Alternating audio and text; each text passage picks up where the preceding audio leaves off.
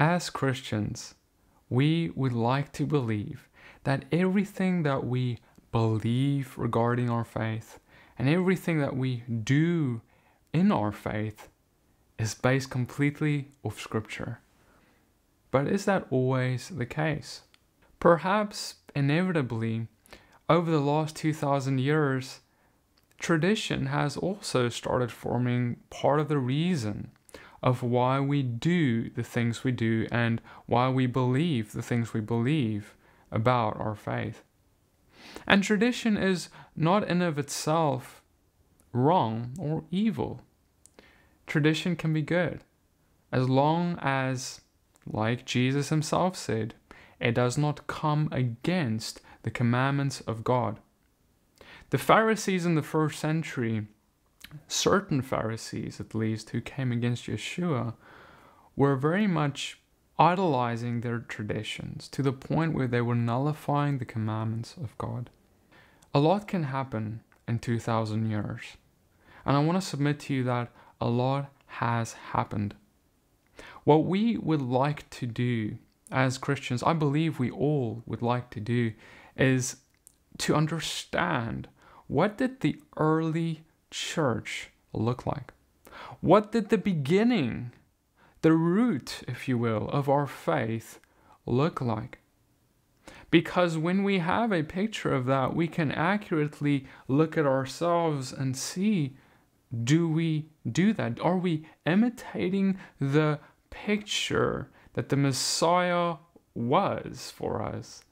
Because that's what I want to submit to you the early church set out to do. They wanted to imitate their Messiah, the one who came to die for their sins. So the early church was a continuation of Jesus' ministry.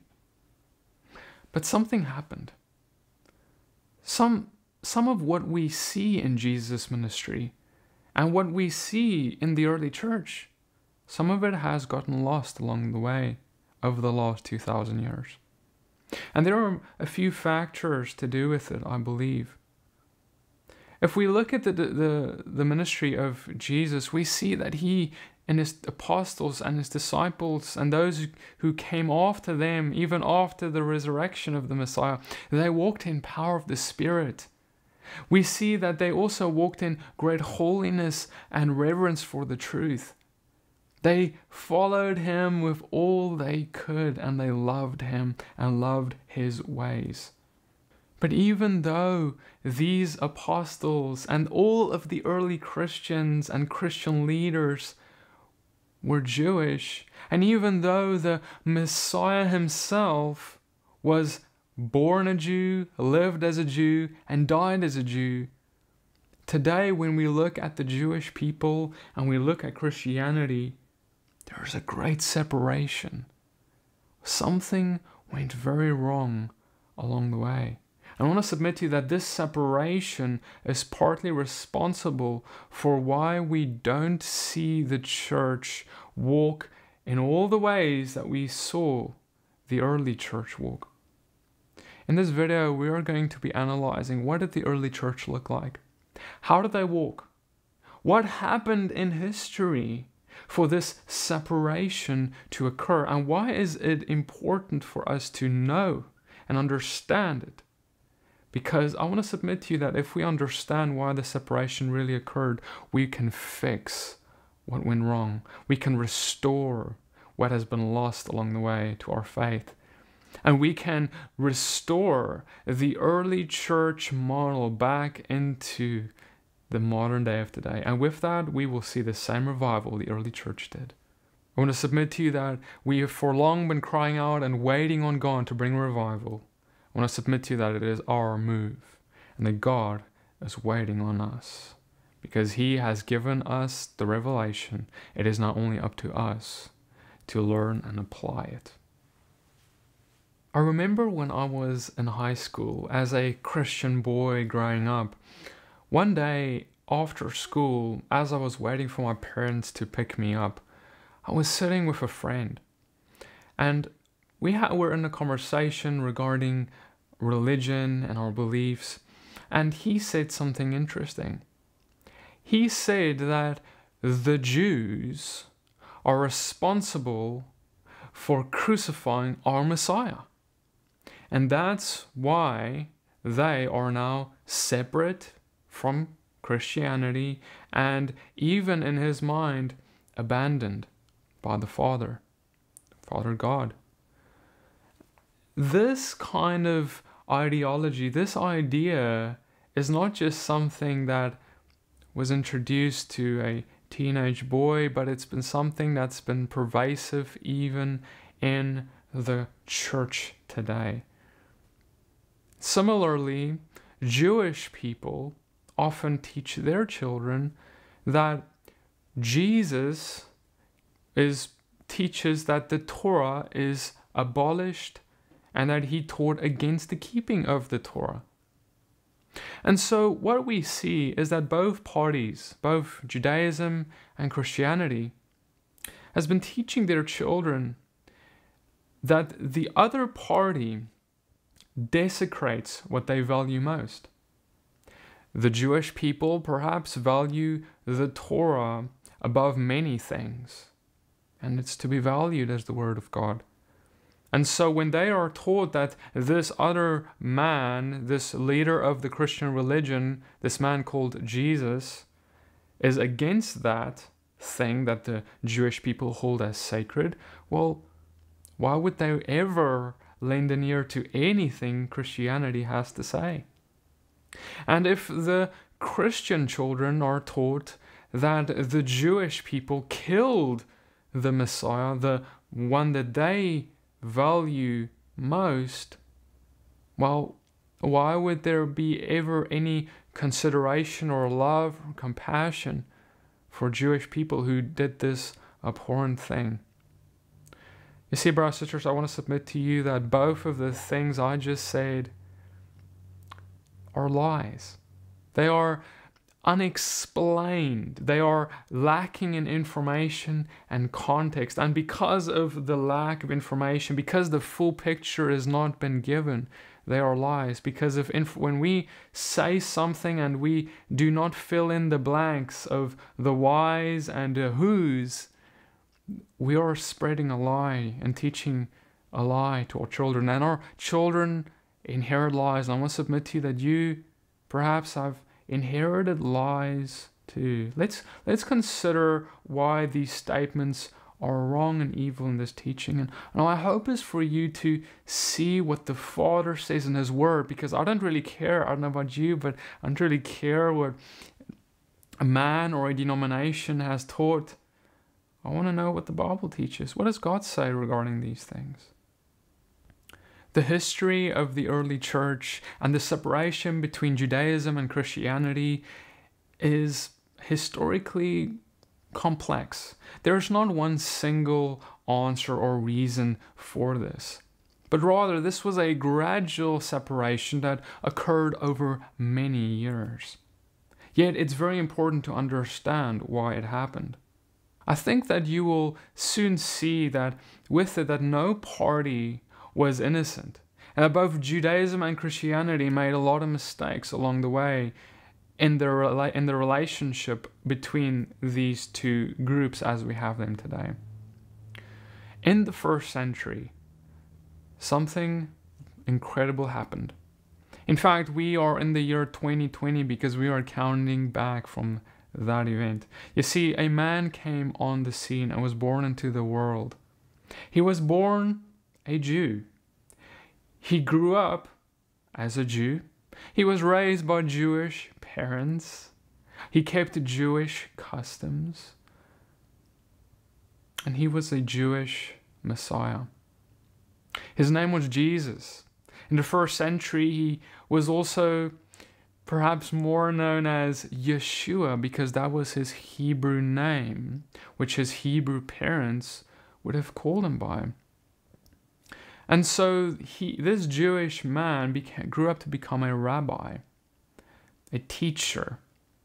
And he came to start teaching regarding this God of Abraham, Isaac, and Jacob. And he was saying that he was the fulfillment of the promises that God made to the Jewish people.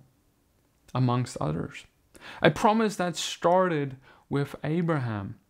Abraham was not a Jew himself because the Jewish people did not exist yet when Abraham was around. For the Jewish people only came when the 12 sons were born, sons of Jacob, and the Jewish people made up only 2 to 3 of the 12 tribes of Israel. And so now God comes and he blesses the Jewish people amongst the other tribes. And we see that now there's a promise made to them that there will be a Messiah that will come from the line of David. When Yeshua came on the scene and he started teaching, he was teaching from the Torah, or what we call today as the Old Testament. He was using what was scripture back then, for there was nothing else written yet besides for what we know as the Old Testament. And as he was teaching from that, people's ears were opened. There was repentance that followed his speaking and his preaching.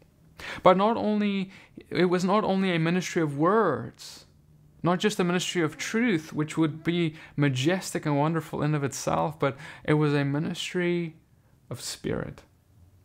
The Holy Spirit of God rested and entered into the Messiah. And as Yeshua walked, he went and he healed people of infirmities. He healed broken hearts. He healed blind eyes. He raised the dead and did many other confirming signs that confirmed his role as the Messiah. And not only that, he gave the same authority to his disciples and to all who would later accept him as their Messiah. Now, firstly, I want us to look at Matthew 5 because I want us to see that he was not against the Torah. Do you remember one of the first lies I talked about in the beginning of this video, which the Jews are often taught? They are often taught that the Messiah of the Christians, of Christianity, teaches against the Torah, that he teaches against keeping the Sabbath, that he teaches against keeping the law, that he is against that he abolished that. These are some of the things they believe, but look at what he says, Matthew 5 verse 17. Do not think that I've come to abolish the law or the prophets. I've not come to abolish them, but to fulfill them. For truly I say to you, until heaven and earth passes away, and not an iota or a dot will pass from the law until all is accomplished. Therefore, whoever relaxes one of the least of these commandments and teaches others to do the same will be called least in the kingdom of heaven. But whoever does them and teaches them will be called great in the kingdom of heaven. Yeshua did not come to start a new religion. He did not come to throw out that which his Father gave the Jewish people and the world through Moses on Mount Sinai, that thing we call the Torah. He did not come to abolish that or throw that out or away. And he says that I don't care who you are, and you can even be a Christian, call yourself a Christian or a believer or a follower of the Messiah. You can call yourself whatever, but whoever relaxes the least of these commandments will be called least in the kingdom of heaven. And he says he came to fulfill them. He came to give them meaning. He came to teach them. He came to show how they are to be kept, how the Father intended them to be kept, how the Father intends us to walk truth out, how the Father intends us to walk in love and to bring life and blessing to our lives and the lives of others around us. You see, in the first century, there was no such thing as a Christianity that was distinct and separate from Judaism. You see, when we say the word Christian, what it means is we have the word Christ, which means anointed one. And then this word Christian simply means a follower of the anointed one. Now, in the first century, and when the Messiah was around and walking on earth, we established and discussed how his followers, his disciples, were Jewish men, and he was a Jew himself. And so really a more accurate description of the movement in the first century and the early stages of the movement was that it was rather a Jewish Christianity, because they were Jewish people who were following this. All the early followers were Jews. When we read our Bible, we clearly see that. And so we see that this form of Jewish Christianity was different from the Orthodox rabbinic Judaism in the first century. You see, when we say the word Judaism today, often we think about rabbinic Judaism. But you need to understand that in the first century, just like we have 33,000 plus denominations in Christianity, there were many denominations within Judaism. Many sects and movements. There were the Pharisees, there were the Sadducees, and there were other movements as well. And this movement of people following the Anointed One, Christians, if you will, they were forming another movement, a part of Judaism, a movement within Judaism, a sect within Judaism. And it was actually called the Way. And Paul references this term in his letters. We read in Acts 24, verse 14, "But this I confess to you, that according to the way, which they call a sect, I worship the God of our fathers, believing everything laid down by the law and written in the prophets." Paul is saying, just like we discussed with the Messiah, he's saying, I follow the way. I follow Yeshua because he is the way, the truth, and the life, and that movement was then called the Way. And he says, I follow everything written in the Torah and the prophets. Just like the Messiah said, I did not come to abolish the Torah and the prophets, but to confirm, to fulfill, to give meaning to them. Paul goes on to state that this new movement, this new thing that God has given us in the Messiah, he says a peculiar term. He says it is to the Jew first. We read this in Romans 1 verse 16, "For I am not ashamed of the gospel, for it is the power of God for salvation to everyone who believes, to the Jew first, and also to the Greek." This gospel was given for the Jew first because Christ came to fulfill the promises of God to Israel, who the Jewish people who retained their identity throughout the ages, they formed a native-born part of Israel. So God was fulfilling the promise made unto Israel.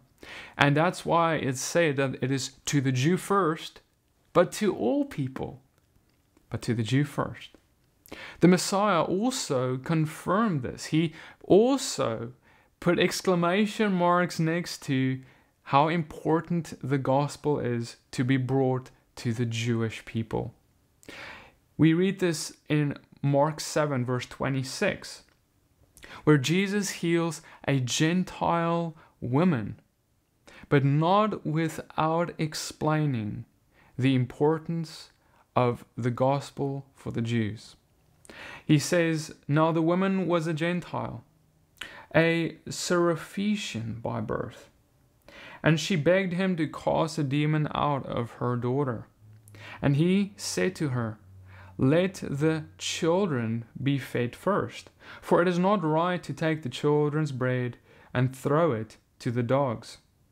But she answered him, Yes, Lord, even the dogs, however, under the table eat the children's crumbs. And he said to her, For this statement, you may go your way. The demon has left your daughter." When Yeshua told this woman, "Let the children be fed first," the woman understood exactly what he was saying. She was a Gentile. She was not a Jew. When Yeshua said the children should get of the bread first, he was referring to the Jewish people. Like Paul said, to the Jew first. And he was saying it is not good to take from the Jewish people and give to the Gentiles. And so she understands what he is saying. She understands that you're saying that this is for the Jews. The confirmation of who the Messiah is, the miracles, the freedoms, all of these things that he came to do, it is for the Jew first. This is what he is saying. But she says, "But Lord, if I can just get a crumb falling from your table, that would be enough." And this show of faith was what let the Messiah smile and say, "Go in peace, for healing has come for you." In Matthew chapter 10, he also goes on to say, when he first sends out his disciples, that they should not go to the Gentiles, but to the Jewish people. Matthew 10 verse 5, these 12 Jesus sent out, instructing them, "Go nowhere among the Gentiles and enter no town of the Samaritans, but go rather to the lost sheep of the house of Israel, and proclaim as you go, saying, the kingdom of heaven is at hand. Heal the sick, raise the dead, cleanse lepers, cast out demons. You receive without paying, give without pay." Jesus is saying, go nowhere among the Gentiles when you go and do this great commission. The first time he tells his disciples in this context. But this does not mean that he never sent them towards these people. In fact, he later did. He, in fact, even ministered himself to many Gentile believers and Samaritans. And one of the hallmarks of his ministry was that he was open to giving the gospel and to open the door to the God of Israel to all peoples and not just to Jewish people. So he was for all, but it is important still to see that his heart was very much for the Jewish people.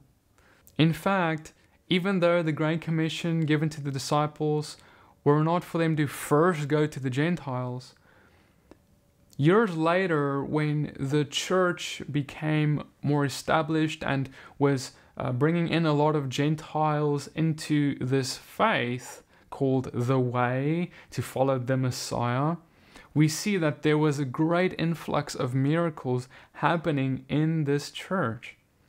We see the early church had great miracles follow them. A great continuous revival was occurring all the time. We read, for example, about this in one of the historical writings of Irenaeus, in his writing Against Heresies 2. He wrote this in 180 AD, and we read the following: "Wherefore also those who are in truth his disciples, receiving grace from him, do in his name perform miracles, so as to promote the welfare of other men, according to the gift which each one has received from him. For some do certainly and truly drive out devils. So those who have thus been cleansed from evil spirits frequently both believe in Christ and join themselves to the church. Others have foreknowledge of things to come. They see visions and other prophetic expressions. Others still heal the sick by laying their hands upon them, and they are made whole. Yea, moreover, as I have said, the dead even have been raised up, and remains among us for many years. And what shall I more say?" The early church was full of miracles and wonderful things. Listening to this first-hand testimony, would you not want to be a part of that kind of church? You see, brothers and sisters, we are starting to see now that Yeshua's coming was a continuation of God's relationship with Israel. That our New Testament picks up where the Torah and prophets leaves off. God is not starting a new religion here. He is continuing in the promises he made Israel.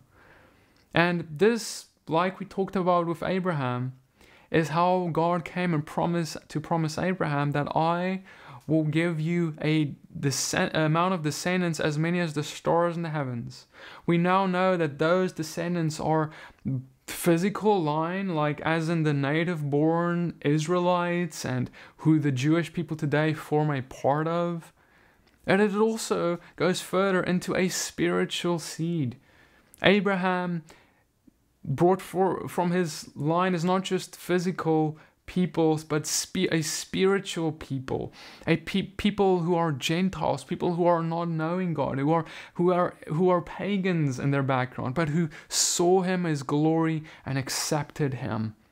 They all become part of Israel. They become grafted in to Israel. This is not a new concept, but even at Mount Sinai, at the foot of Mount Sinai, when the commandments of God were given, it was given to the native-born Israelites as well as the mixed multitude. Mixed means different kinds of peoples, and multitude means many peoples.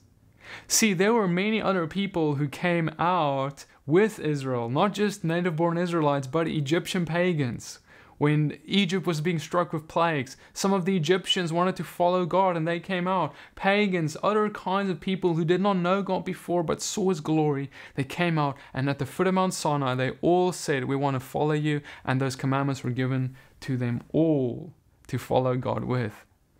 And that was that promise of for the world to come back into relationship with the King of the heavens, our Father God, is being fulfilled in the Messiah now when he comes. So if there were all these people at the foot of Mount Sinai, a mixed multitude and native-born Israelites, and if the seed of Abraham is both physical as well as spiritual, and if the Messiah came for all peoples, both Jew and non-Jews alike, to bring salvation to all who would believe, then why is it that there is such a separation today?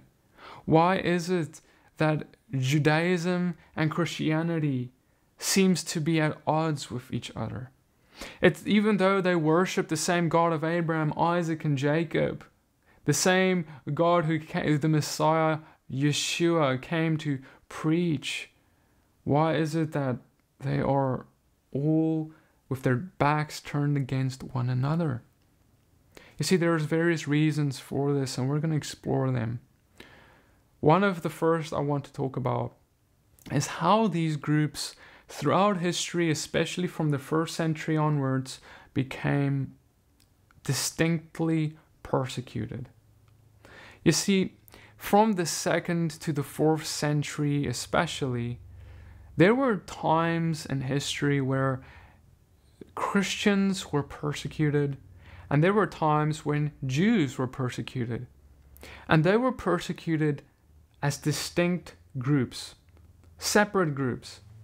And the persecution was actually part of what made them more separate from one another.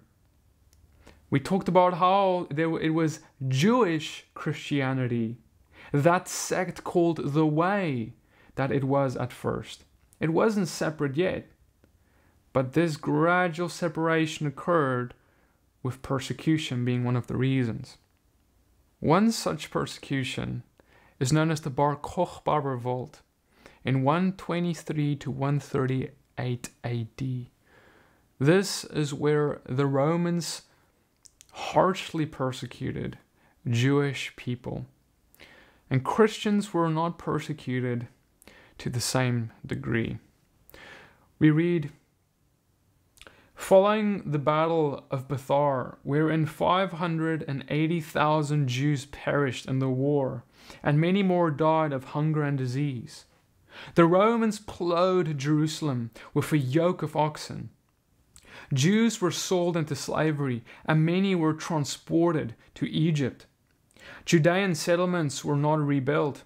Jerusalem was turned into a pagan city called Aelia Capitolina. and the Jews were forbidden to live there. They were permitted to enter only on the 9th of Av to mourn their losses in the revolt. Hadrian changed the country's name from Judea to Syria Palestina. In the years following the revolt, Hadrian discriminated against all Judeo-Christian sects, but the worst persecution was directed against religious Jews. He made anti-religious decrees forbidding Torah study, Sabbath observance, Jewish courts, meeting in synagogues, and other ritual and religious practices. The Romans were in authority during this time, and you need to think about what it's like to be a Roman. If you are in the shoes of a Roman, you identify a Jewish person based off their appearance, brought on by their practices. You see, someone who is a Jew would do typical Jewish things in their eyes. They would keep the Sabbath, they would keep feasts, they would eat a certain diet, they would have this kind of appearance, right? These Jewish kind of customs in their eyes, and this is how Jewish people were identified. So people who were Jews were kicked out of the city. Anyone who had this kind of custom, this kind of appearance, and this included even Jewish Christians. That is, Christian believers, those following the Anointed One, the Christ, the Messiah, who were following also similar Jewish customs in the eyes of the Romans.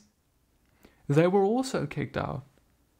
And so there's a pressure now for people, even who may identify as followers of the Messiah, to abandon some of the things that the Romans see as being Jewish, even if these things are biblical. Because if we abandon these certain instructions or these certain things that the Messiah did, the Romans would not, because they would not classify them as Jews, because they only used a few things to classify Jews by. And so now you can see how it would be quite easy, if you are going to be kicked out of a city, to compromise and say, I'm not going to, you're telling a Roman person, a Roman leader or a Roman policeman, a soldier of that time, right? I am not a Jew because I do not follow these Jewish customs and Jewish practices, so that you can stay in the city. While those who said, I will not give up these things because my Messiah did these things, they would be kicked out. And so this split, this you can see now there are some people who would go out, who will leave the city and be forbidden and barred from entry, and there will be others who would stay and perhaps even compromise. Furthermore, what we also know is that those who were recognized as being Jewish Christians, Jewish people who followed the Messiah, they were also receiving persecution from rabbinic Jews.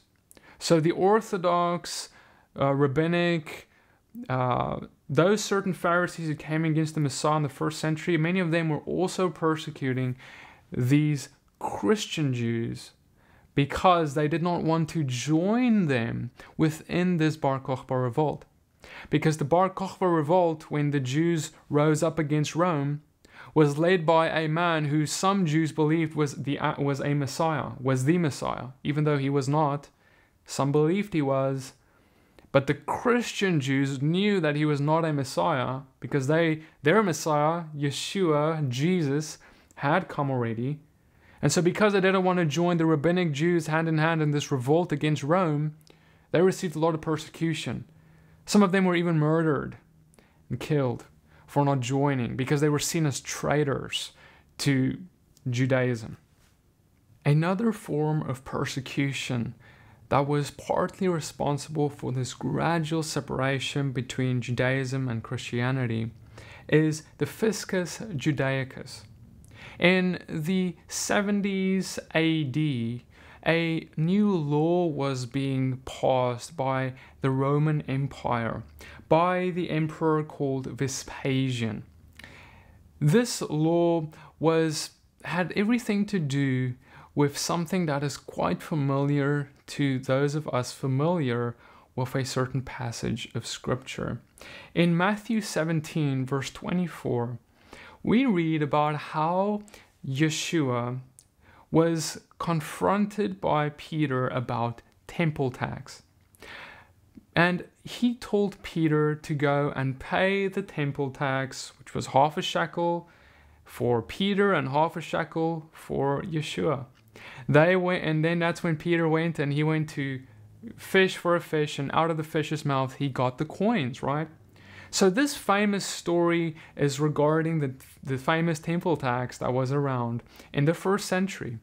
And so after the destruction of God's temple in the 1st century by the Romans, we then had the Roman Empire put in this law, which was that this half a shekel that used to go to the Jewish temple would now be redirected to go to a Roman pagan temple that was built in its place. The Jupiter Capitolinus temple. And so this tax was imposed upon all Orthodox Jewish people. It was also paid by Jewish Christians, that is, people who are of the bloodline of being a Jew, but who now believe in the Messiah. And it was also imposed upon Gentile Christians as we know them today. You see, the thing is with this law is that it was written in to be applicable to everyone who practiced Jewish customs. Just like we read in the previous act of persecution that the Roman Empire had. And so, but because we're talking about 70 AD, this is very early on in the movement. This is like 1st century, right? And the Roman people, they classify Jews as anyone who keeps anything that looks like a Jewish kind of custom. And that's why Jewish Christians as well as Gentiles, people who are not Jewish in bloodline, had to pay the tax too. Because in the 1st century, brothers and sisters, this is important, people who were non-Jewish Christians were practicing things that people would today even consider as Jewish customs, because they followed a Jewish Messiah who was Yeshua, Jesus, a Jew. We read this in the historical record as well. The Fiscus Judaicus was originally imposed upon Jews. At the time, neither the Romans nor the early Christians considered Christianity to be a separate religion from Judaism. If anything, they would have considered themselves as a sect within Judaism, which historians refer to as Jewish Christianity. However, whether that was the intention or not, it did not take long for Christians to petition the emperor to distinguish the Christians for the purpose of the payment of the Fiscus Judaicus. As the tax only applied to practicing Jews, if they could be recognized as a separate religion, they would escape the impost. This was written by Borg Jonathan, the Jewish Christians and the Jewish tax. So some Christians petitioned the emperor to be considered as a different religion entirely from Judaism, instead of how everyone previously considered them as a sect within Judaism. And the reason for this was simply to evade a tax. You see, now, to do this, to be able to say we are very different from Judaism as Christianity, they had to convince the Romans of this. And just like we've discussed earlier, the only way to really show the Romans this, is to change your appearance, to stop practicing things that have a Jewish association with them. There were certain things that the Romans considered very Jewish in their custom. Something like the Sabbath, the feast days, the diet of the Jews, the dress of the Jews, which included wearing tzitzits, the fringes of the garment that the woman who was bleeding grabbed onto to get healing from the Messiah. Remember that story? So the Jews wore the tzitzits on the four corners, on the fringe of their garments. Furthermore, the Jews also met in the synagogues every Sabbath, right? That's where they read the Torah. That's where they studied. It was one of the most important places of worship and study for the Jewish people and Christians, Jewish Christians alike, people who are non-Jews or Jews, but people who are believers in the Messiah. And so they had to start giving up some of these things, those who were considering themselves Christians, who wanted to evade this tax. Then the petition was heard by the Romans, and they put in a reform to this law. The essential part of the reform was to redefine Judaism as a religion. In the words of a Roman historian of the early 3rd century, only those Jews who continue to observe their ancestral customs will be liable to the tax. So Christians were now seen as non-Jews and were not liable to the tax as long as they would give up those Jewish customs that we just mentioned earlier. The unfortunate reality is that some of these Jewish customs, quote unquote, which they gave up for the sake of avoiding the paying of this fiscus Judaicus tax, these weren't just Jewish customs. They were biblical commandments. There were definitely instructions or customs that the Jews, rabbinic Judaism was following that weren't biblical instructions. However, the Christians weren't following them anyway. Christianity, even those who were Jews, those who weren't Jews, they weren't following the rabbinic traditions that went against the commandments of God. That's what Yeshua, their Messiah, spoke against. They were concerned with biblical instruction. But some of them even forsake biblical instruction for the sake of avoiding this tax. And the unfortunate reality is that this was one of the foundations of early Christianity because it happened as early as in the 1st century. So as the years went on, because of the persecution for keeping certain commandments were avoided, abandoned, labeled as Jewish. And even today, many of these instructions are labeled as Jewish and abandoned because of persecution or because we want to avoid the Jewish label. The second big reason that we'd like to discuss for this separation between Judaism and Christianity is anti-Semitism. As we discussed, there were Gentiles who are now coming into this faith that the Messiah opened the door to. Gentiles who had pagan backgrounds, no knowledge of the God of Abraham, Isaac, and Jacob prior, or any of this, and certainly no knowledge of the quote-unquote Jewish scriptures known as the Torah and the prophets back then. For these scriptures were learned and studied within the synagogues where the Jews met every Sabbath. And so, because of this, we need to remember that we are now seeing a bubble of knowledge that is in the Jewish sphere. We have the Jewish people having handed down centuries upon centuries of revelations and knowledge about the Torah and the prophets and all the study that's been done by them. It's locked into their culture and their minds and who they are as people, right? The pagans didn't know of any of that stuff.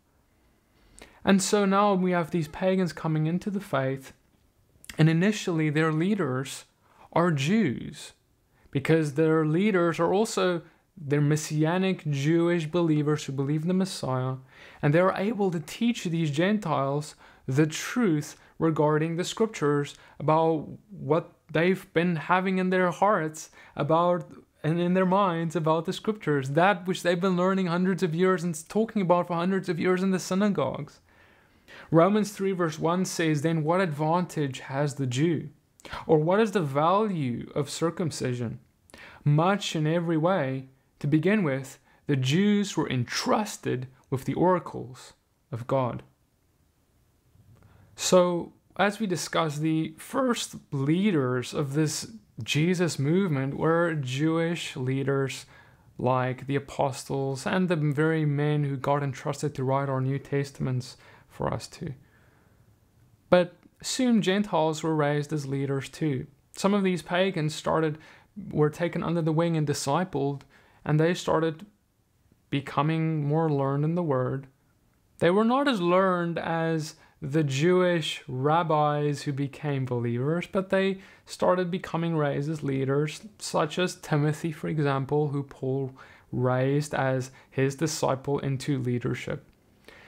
And though these Gentiles, some of them had a fear of unbelieving Jews and their heresies, and for good reason, because many of the unbelieving Jews, those who did not believe in the Messiah, had many heresies, and they tried to bring in many heresies into the church. And our Messiah even spoke against these, and in our New Testament, the authors of the New Testament often spoke against these. So there is good, adequate reason to be wary of some of the things that were being said by non-believing Jews. However, there was a stereotype and an anti-Semitism that started growing in the hearts of many non-Jewish believers, and especially some of the leaders. Much like in our modern age of today, where there is anti-Semitism all over the world, we see the Holocaust that happened with Nazi Germany, and there are many such atrocities that have been done against the Jewish people throughout history, and in the first century it was no different. The world as a whole did not like Jews. There was anti-Semitism, and even in the church, among the Gentile Christians now coming in, there was slowly but surely a growing anti-Semitism that was coming and being brought in from outside, that was already in the world and now coming inside of the church. And so some of these non-Jewish believers were raised as leaders, but they did not have the understandings and knowledge of the Torah and prophets and of the scriptures that were handed down from Jew to Jew through the generations. And because some of them had anti-Semitism, they had no interest in even learning anything from a Jewish person, because they started believing, because of the anti-Semitism in their hearts, that Jewish people have nothing valuable to share or add to their knowledge. So this puffed up pridefulness against the Jewish people, which the scripture says, Paul wrote, the oracles of God were entrusted to them. But there were many church fathers and church leaders in the early days who refused to open their hearts to hear any of this knowledge. For example, we read in the epistle of Barnabas in 130 AD that Christians properly understand the Hebrew scriptures, especially the laws of the Torah, while they, the Jews, do not. The epistle of Barnabas shows us this closed-off nature that was already in the hearts of some of these anti-Semite believers. To understand why this happened and why this is a big deal, you need to understand what the meeting places of the first century and the first few hundred years of Christianity looked like. Firstly, there were home meetings. Home meetings were very common. Home meetings was the personal fellowship place where everyone went to go, and they went on a weekly basis. They went there to worship. And then we had the synagogue. The synagogue was more a public, bigger meeting, and this was the central place of study. So remember that in the first century, people didn't have smartphones. In fact, they did not even have Bibles like we have them today. They had Torah scrolls. And to own a Torah scroll was something that most men would never be able to do, because it would be too expensive, because they were handwritten. And so the only places that could afford a Torah scroll were either very rich people, or it was within the synagogues. And the synagogue was a public place where you could go and study the Torah. And so this is where Christians met too. Christians went because they needed to study the scriptures, because that's where you went to study the scriptures. You didn't have a personal Bible. You didn't have a smartphone. That's how you did it. But see, because Christians, there was this growing anti-Semitism in the hearts of many of the Christians, some of them didn't want to listen to Jews. Some of them didn't even want to go to a synagogue anymore. And so because of this, there was a growing separation between Christians and the knowledge that was within the scrolls in that synagogue.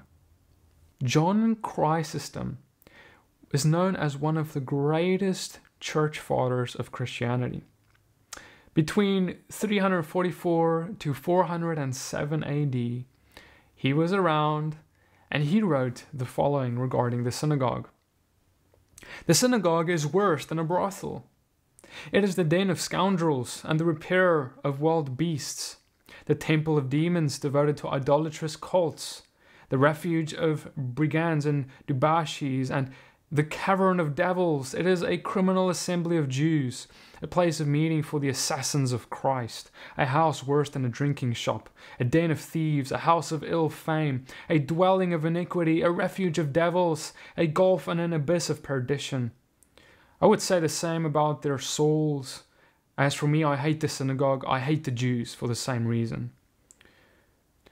This hatred for the synagogue and hatred for the Jews that this church father, amongst many others in his day, had, means that this knowledge of the scriptures was now locked within the walls of the synagogue, away from them, and locked within the minds of Jewish people, away from them. And in their pride of saying that we don't need to know anything about what the Jews have to say, inevitably a lot of the knowledge was now becoming more lost along the way. Because see, brothers and sisters, you need to remember that there were believing Jews in the first century and beyond, even unto today. There were believing Jews.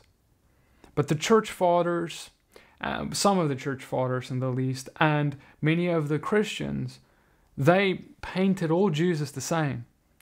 And whether they believed in the Messiah or not, they considered their knowledge of the scriptures and the oracles of God as to be of no value. They can say Christians, many of them believe that they don't need any of that, but they have the full ability to reinterpret, in many cases, God's word themselves. Please do note that what we just read was around between 300 and 400 AD. So this was a few hundred years after the Messiah. We are not talking about the first century now. We are going further into history. And you'll see that as we go further into history, the anti-Semitism just increases.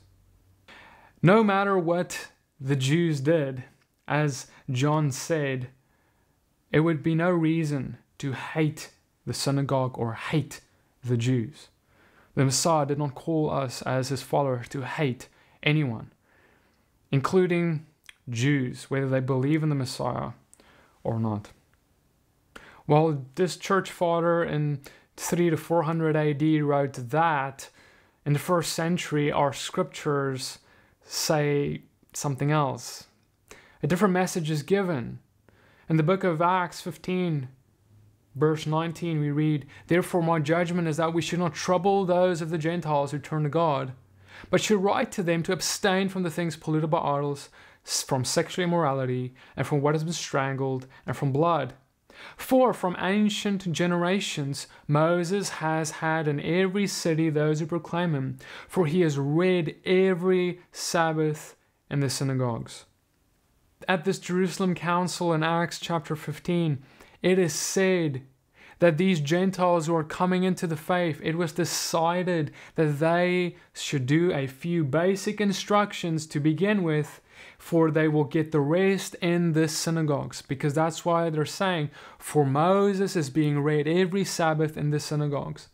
The Gentiles were encouraged in the first century by the apostles and all of the leaders to go to the synagogues, for that is the only way that they will be learning the Word of God from a people, the Jewish people, who have been entrusted with the Word of God, the oracles of God, and who are able to relay it to them. The Messiah even said the same. He said in Matthew 23 verse 2, "The scribes and the Pharisees sit on Moses' seat. So do and observe whatever they tell you, but not the works they do, for they preach, but they don't practice." The Messiah encouraged his own disciples to listen and hear what the scribes and the Pharisees say when they are reading from the scriptures, the Torah scroll, but just to not do what they do, because they're hypocrites. They don't practice what they preach. So furthermore, brothers and sisters, I want us now to have a look at the consequences of this.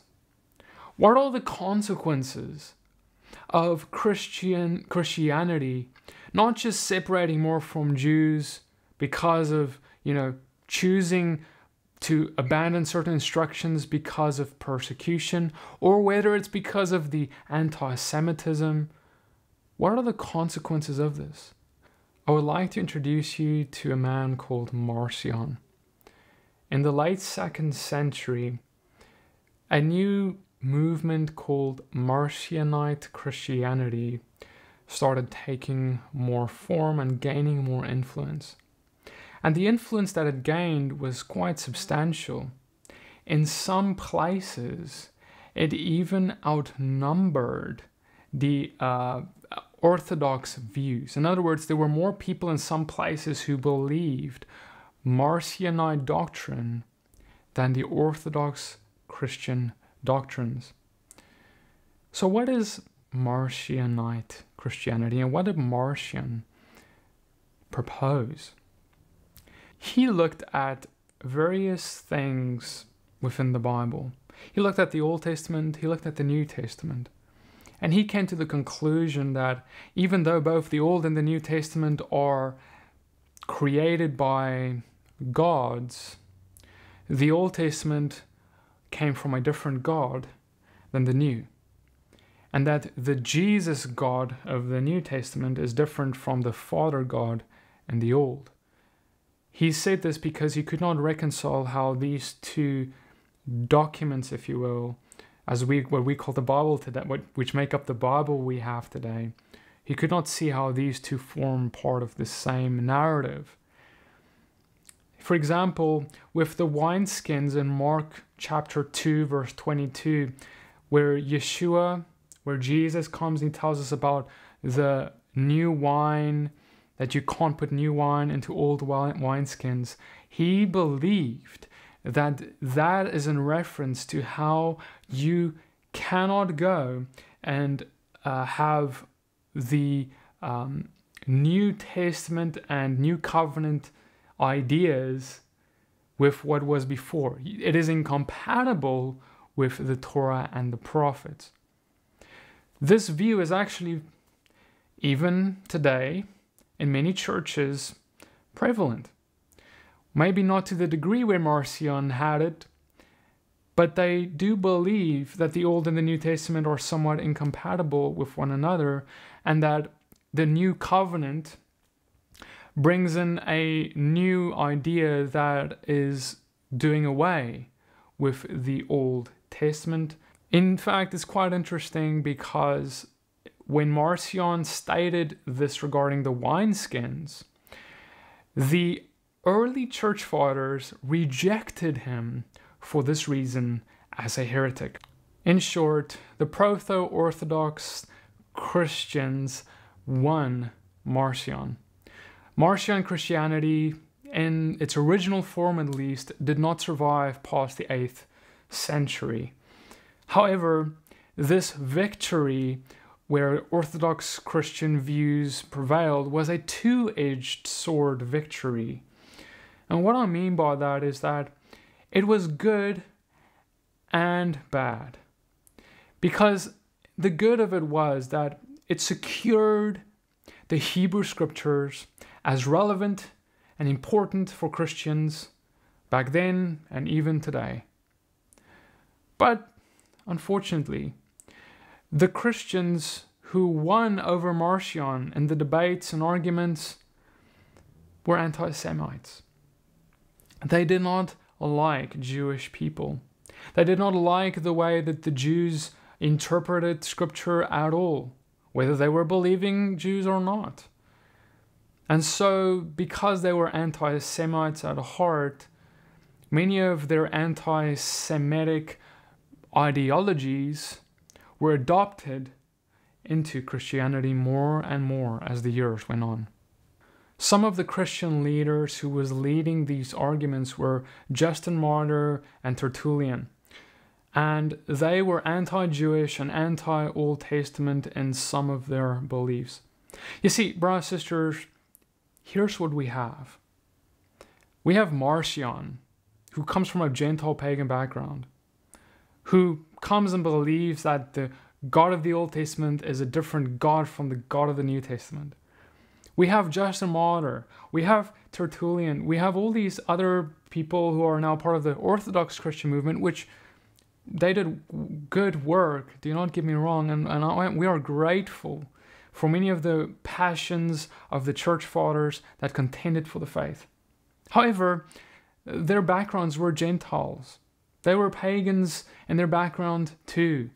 And they were divorced in many ways from the Jewish scriptures because of what happened, because of the anti-Semitism, because of the separation that by this time has already been pretty clear between Judaism and Christianity, between the knowledge preserved by the Jews and the lack of the knowledge now within many of these Christian leaders.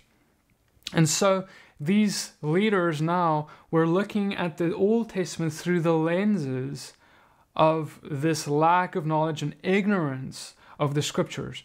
So they were trying to fight the ideas of Marcion and trying to reconcile the Old and the New Testament, but they were trying to do so in the wrong ways.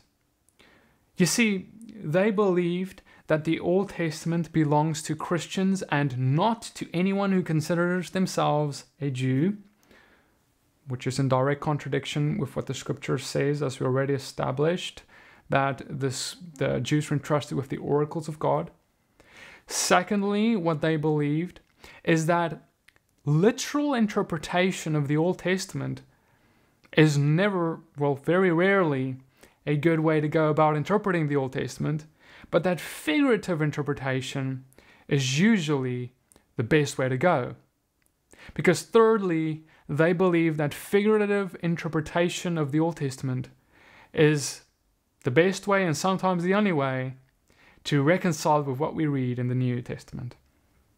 But see, brothers and sisters, the problem with this is they did not understand the Old Testament the way they could have. And so they had to resort to figurative interpretations to reconcile and to defeat Marcion's arguments. Now, what do we mean by literal and figurative interpretations? For example, Justin Martyr said that the Feast of Unleavened Bread, where God commanded his people to remove the leaven from their homes, and that is like a picture of how we remove our sin from our homes. Justin Martyr said, we are not to literally keep the instruction, but only figuratively understand it. Now, there is great value and incredible importance in understanding the figurative meanings behind something like the biblical feast days, or this Sabbath, the fourth commandment of the Ten Commandments. There is great spiritual edification and understanding that, yes, taking the leaven means we are removing this sin from our homes, or keeping the Sabbath is how we rest in the finished work of the cross. These figurative understandings has value.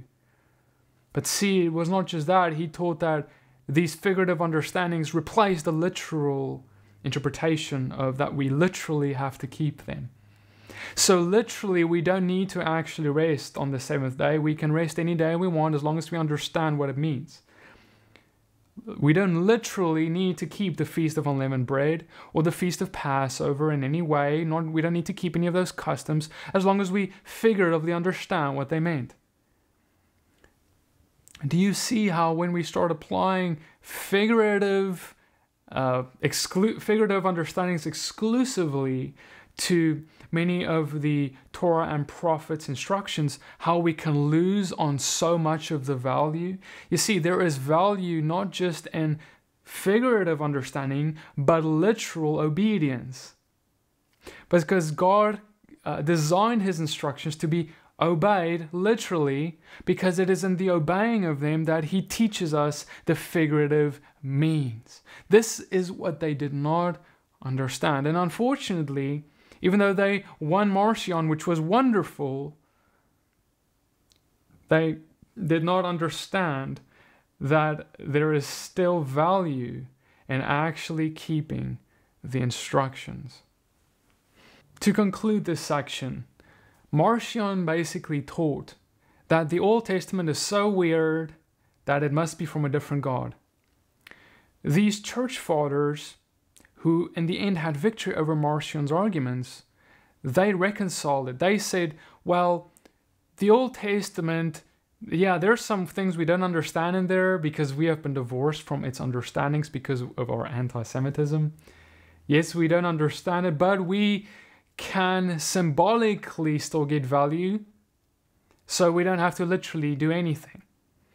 So this is kind of how they compromised in trying to win over Marcion's arguments. Instead of simply saying we can literally understand and obey, and we can have figurative lessons to learn from it all. The irony is that while Marcion's official movement died around the 8th century, many of his ideas are still very much alive today. And even though Justin Martyr, Tertullian, and other church fathers fought vigorously against Marcion for the very right reasons, they unfortunately compromised and even adopted some of the very things that Marcion really brought forward. And in its essence, that is the desecration of the Torah and the prophets, where it is not as important, it doesn't have as much meaning. It is a strange thing. It is something that does not have as much relevance as the New Testament writings of today. Hosea 8 verse 12 says the following: "Were I to write for him my laws by the tens of thousands, they would be regarded as a strange thing." Unfortunately, many churches and denominations today consider the Torah and the prophets a strange thing.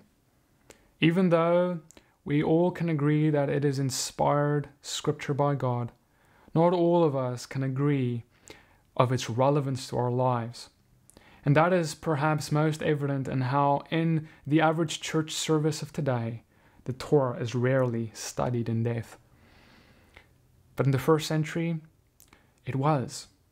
They went to to the synagogue every Sabbath, and they went to study in depth the Torah and the prophets. It was incredibly relevant for the first century early church. They could not go without it. And with that, on top of that, they had the writings of the New Testament authors, the letters circulating through the churches and the house churches. And that was great. There was great relevance to them. But see, they gave relevance to everything. They did not throw one thing out and compromise here or there. They welcomed it all and saw it all as relevant. Some of this anti-Semitism comes from the idea and the lie that's been spread within Christianity even to today, that the Jews were the ones responsible for the crucifixion of the Messiah. But is this true? You see, brothers and sisters, I want to submit to you something. In the first century, when our dear Messiah was crucified, the Jewish people as a whole weren't the ones who cheered for his crucifixion. Were there many Jews who did? Definitely. But the leaders, the Jewish spiritual leaders of the day of rabbinic Judaism, in essence, those certain Pharisees who came against the Messiah in his earthly ministry, they were the ones who conspired against him, who spread lies and false accusations. They are the ones who caused him to be crucified in the end. The general public weren't all on board with this. There were many Jews, even in fact, the followers of the Messiah, who were all Jews, mostly at least, who were not on board with this. So how can we say that it's the Jewish people and make a painted with the same, everyone with the same brush, all the Jews are responsible for his crucifixion? Is that truly fair to do? Furthermore, I would like to read Romans 3 verse 9, because I want to submit to you that even the Jews who were directly responsible with their hands to crucify him, who have the blood on their hands, I want to ask, is the sins unique to them? Are they unique in their sin? Are they the only ones who truly put him on the cross? Romans 3 verse 9, what then, are we Jews any better off? No, not at all. For we have already charged that all, both Jews and Greeks, are under sin. As it is written, none is righteous, no, not one. No one understands, no one seeks for God. All have turned aside. Together they have become worthless. No one does good, not even one.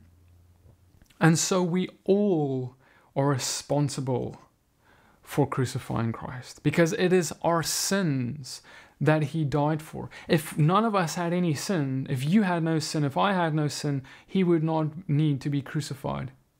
But see, we all have sin. Therefore, the only man who can say that he was not in any way responsible for the crucifixion of the Messiah is the man who has no sin. And the Bible just taught us that there is no such man, that we all have sin. We all have fallen short. We all have denied and in essence hated God because of our sinful nature and by our actions and deeds. But he calls us now to freedom. But not to point the finger at our brothers and say, it's your fault, it's your fault. That's pride. We have to point the finger at ourselves. So to say that the Jews crucified the Messiah is an incredibly prideful statement, and it's a lie in of itself. We ought to point the finger at ourselves.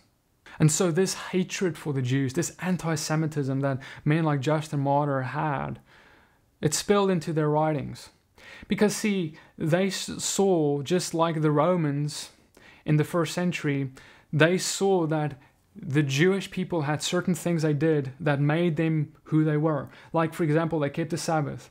They kept the biblical feast days, which are biblical instructions, but these are very outward things. Like if you do this, everyone can see you're doing it. If you're going to the Sabbath every synagogue, everyone sees that. So you're getting recognized by these customs, even if it's a biblical custom instructed by the Messiah and God.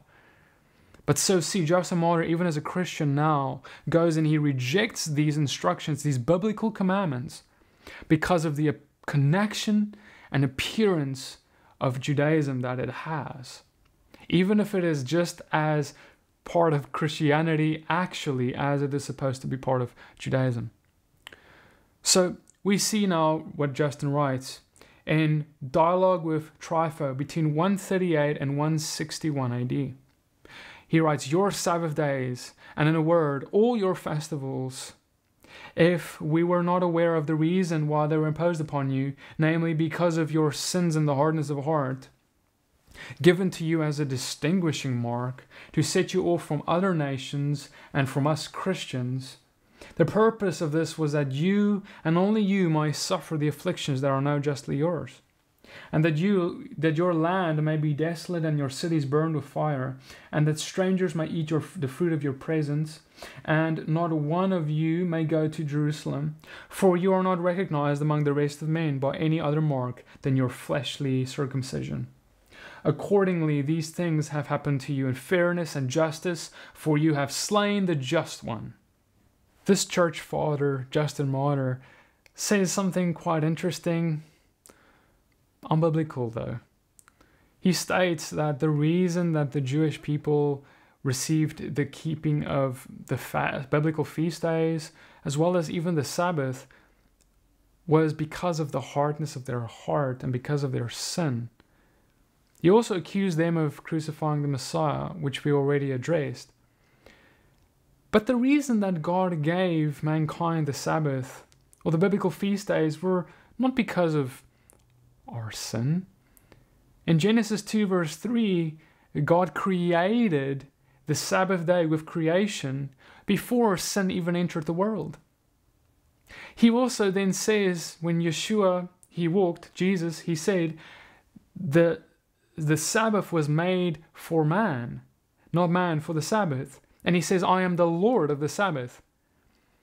This is not an instruction that was given because of our sin. This was an instruction given because he is the Lord of the Sabbath. The Sabbath is a blessing created for mankind to bless mankind, because God recognizes that we need to rest and have a date with him, a time set aside with him. Furthermore, the biblical feast days were not given to the Jews because of their sin and hardness of heart, like Justin says. No, the biblical feast days were given as an annual reminder to cleanse our hearts from sin and to repent and to come to the Father and worship him and celebrate him and to look forward to the prophetic calendar he has given us, to how the feast days point to his coming, how the feast days have pointed to his resurrection and his sacrifice, etc. If you want to learn more about the festivals, we have many teachings regarding them on riseonfire.com. Justin Martyr boasted that these commandments are the Jewish feast and the Jewish Sabbath who belong to the Jews because of the sins of the Jews. But he does not understand that when these instructions were given, it was given to the 12 tribes of Israel, not just to the tribe of Judah or the tribe of Benjamin or the tribe of Levi, but all 12 of the tribes, and not only to the 12 tribes, but to a mixed multitude on top of that, of people who were pagans who wanted to just come in, who weren't native-borns, like we've discussed before. And so they don't belong to a singular group like the Jews. They are for the Jewish people, but they're also for all people who desire to follow the God of Israel. My point is simply that pointing at the Jews like some of our church fathers in Christianity did, many of these reasons are quite ridiculous and have no basis that are biblical. These arguments are ridiculous because they stem from an anti-Semitic reasoning. God calls us, though, to remove ourselves from these lies and to love our Jewish brothers, even those who do not believe and who may have many faults. We are to love them instead of hating them like many of the church fathers did. We are there to be an example to them of what it means to walk in spirit and truth after the Messiah who was Jewish and who came for the Jew first.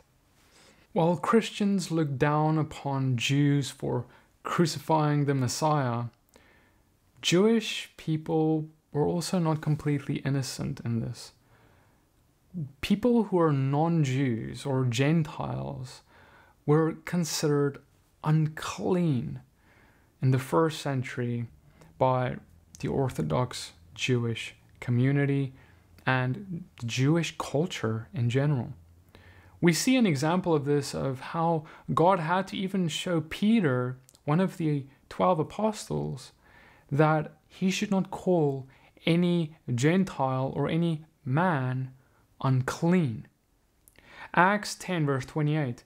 And he said to them, you yourselves know how unlawful it is for a Jew to associate with or to visit anyone of another nation.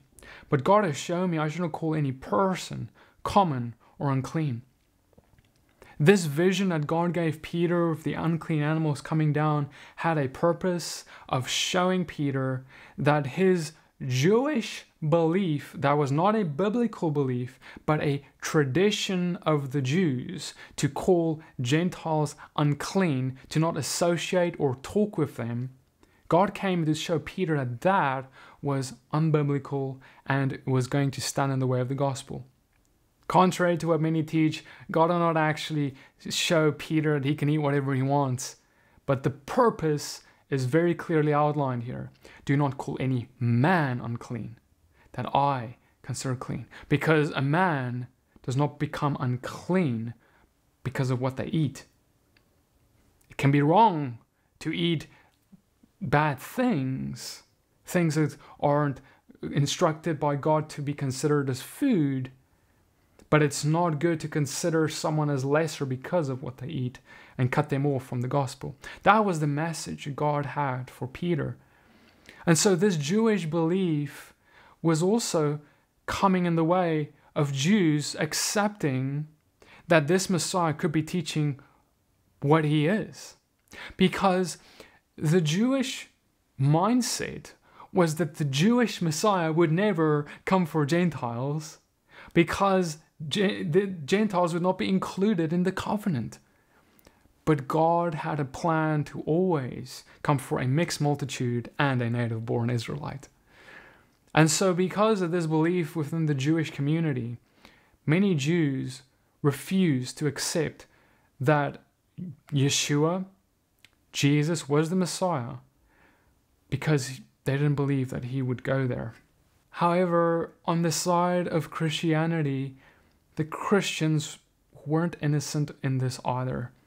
In the later years of the movement, more so, from 300 AD onwards, Christianity started stripping this Jewish Messiah more and more of his Jewishness, of his Jewish nature, of the fact that he did Jewish things, including keeping God's commandments, biblical commandments, like the way that he ate. Many Christians today would think nothing weird of Jesus eating bacon or a pepperoni pizza or having pork. However, historically and biblically, we know that that was impossible and that he did not do that. Peter said at that point, I have never eaten anything that is unclean. So Peter never got the memo from the Messiah that he can eat whatever he wants, and that, no, he never touched pork to eat. Messiah never touched pork to eat. He only cast the demons into pigs. That's all he did with pigs. Right, so, but Christianity started stripping him of this, of who he was. And because of that, now Judaism, the Jewish people, they see a Messiah who is supposed to be Jewish, stripped of his Jewishness, and he now eats pork. He now breaks the Sabbath. He now doesn't, he's not supposed to keep the biblical feast, apparently. He doesn't look like a Jewish person anymore. He doesn't look like a Jewish Messiah. And so because of that, the Jewish people get blinded for seeing him who he truly is. On top of this, he was starting to become more and more promoted as a Western, pale, white-skinned Jesus who looked very little like the Jews would have looked. And with all this, he's just getting more and more alienated from the Jewish people. Now, of course, what race Jesus truly was does not really matter. But it does matter for the Jewish people. It matters because he had to be a Jew, because he had to come from the line of David according to prophecy. He could not just be anyone according to what the Bible says he's supposed to be. And so if we strip him from who he really is, we're stripping that identity away from him that confirms who he truly is. So then he cannot confirm prophecy like before anymore, especially to the Jew first, who he came for. We read in 2 Samuel 7:12 about this prophecy he is to fulfill. When your days are fulfilled and you lie down with your fathers, I will raise up your offspring after you, who shall come from your body, and I will establish his kingdom. He shall build a house for my name, and I will establish the throne of his kingdom forever. To David it was said that from his body will come this Messiah to build a kingdom. This man had to be a Jew. Brothers and sisters, Paul confirmed this, and he said, do not boast against the Jews. He said in Romans 11 verse 18, do not be arrogant towards the branches, the Jews. For if you are, remember, it is not you who support the root, but the root that supports you. Through our stripping of the Messiah of his true identity, whether it's from painting him as a Western, non-Jewish man, to saying that he would eat bacon, or making fun of him in that way, or making jokes like that, which is ridiculous in of itself, to saying that he would break the Sabbath, he doesn't care about the feast days, that he even abolishes the Torah, and that he doesn't care about whether we walk like he does in obedience to it. Whichever way, maybe it was our anti-Semitism, our hatred for the synagogue and for the Jew. Whatever it was, Paul says, no matter what, you do not boast against the Jews. You do not boast against the branches. How can you be a light to them if you boast against them? How can you bring this Messiah to them who is supposed to be for the Jew first, if you are only concerned with being better than they are and looking down upon them? I hope that this part 1 of this teaching has blessed you. In part 2 of this teaching, we will be going into more detail. I hope that this is getting you excited and opening your eyes to the beauty of our Messiah. In part 2, we're going to go even deeper into what the early church looked like. We're going to talk a little bit more about the effects of anti-Semitism. We're going to talk about replacement theology. We're going to talk about the lies spread in Judaism about Jesus, the history of the biblical Sabbath, the history of the biblical feasts, and how to be a light to the Jewish people. For that is ultimately one of the big purposes of this series. I want to show you how you can be a light to your brother Judah. But the only way that you can do that is if you understand the history, understand where we as Christians, especially as non-Jews, have fallen short in reaching them, so we can bridge the gap and provoke the Jews to jealousy as we are instructed to do. For that is one of the main purposes, that God has revealed the truth to you that he has revealed to you. I'll see you in part 2 of this teaching.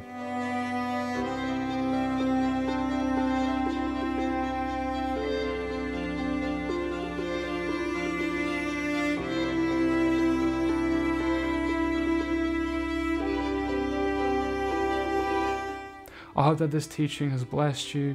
Subscribe to this channel for more just like this one. Like this video, share it with your friends. And I'll see you guys in the next one. Shalom.